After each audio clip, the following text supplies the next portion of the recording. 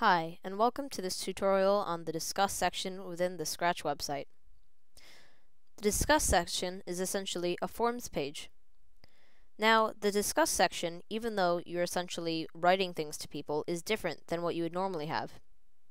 Let me show you. This is the comments page of my profile.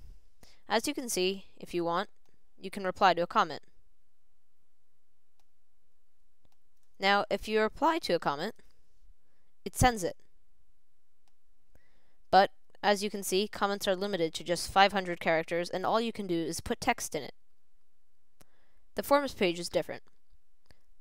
If you want to get to the forms page, just go to the top of your screen and click on Discuss. Now that you're on Discuss, you can see all of the different topics. Let's say I need help with scripts. I would simply click on the topic. Now that I'm here, I can scroll through all of the different discussions. Let's say I want to start a new topic. I click New Topic. As you can see, there's a lot more things you can do with creating a topic than leaving a normal comment. To start, you can give the topic a subject, just like an email. Now, you can send a message. And the message has no limit to the amount of characters that you can put in, and you can even do things like bold your message.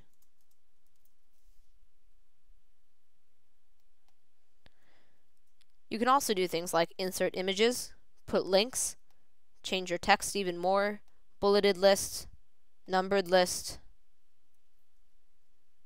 You can really do a lot with the form section. Let's show an example of another forum topic. Here we are at Show and Tell. Let's see, I want to see information about this one, Scratch Rubik's Cube Competition. Now I can click it. This person has put all of his information or her information on the screen. Now, as you can see, if you want, you can send a reply. The main difference between creating a comment and using the forms page is that with the forms page, when you create a topic within the form, what you're doing is putting information, putting text that people can reply to. And also, generally, forms are used for more discussions rather than quick replies, since comments work with projects, but when you create a form, people can reply to that form.